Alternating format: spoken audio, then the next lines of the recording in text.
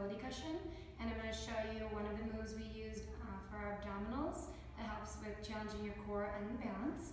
So you're going to go ahead and get onto the stability cushion, which immediately challenges your balance and equilibrium.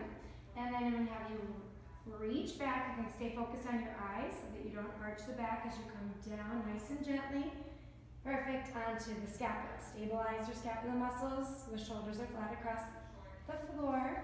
And then you can scooch the cushion higher up or lower down so that it's right underneath that sacrum area.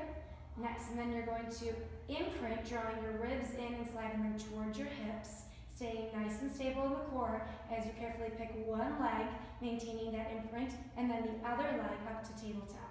Next, beautiful. Then you're going to extend those legs along the diagonal to help challenge that core, especially the low abdominal area. Beautiful. Balancing here. You're going to exhale as you lower and inhale as you lift. Make sure you only lower to the point of control where you don't send that spine into an extension. Beautiful, but you get that nice challenge zone area. Exhale and inhale. We're trying to straighten those legs. Exhale and then hold in that diagonal challenge zone. Maybe add in a crisscross option.